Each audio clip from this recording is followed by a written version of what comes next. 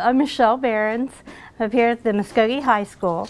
This is my astronomy first hour class, and we are testing today craters is what we're looking at. And we're looking at the effect of velocity on craters.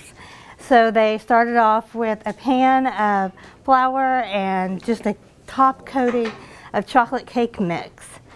They are dropping a golf ball from different levels. How wide is it? How deep is it? And there's your longest ray. That level dropping tells the velocity. If it's dropped from 30 centimeters, it has less velocity.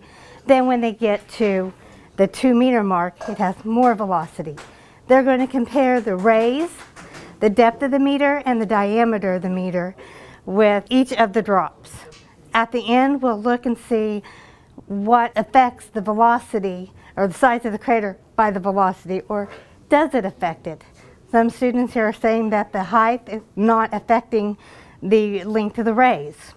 We'll see tomorrow when we go through and work with our data.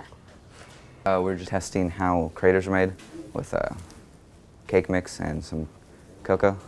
So when we drop it down, it makes a crater, and we measure the crater and see if more velocity equals more, destruction.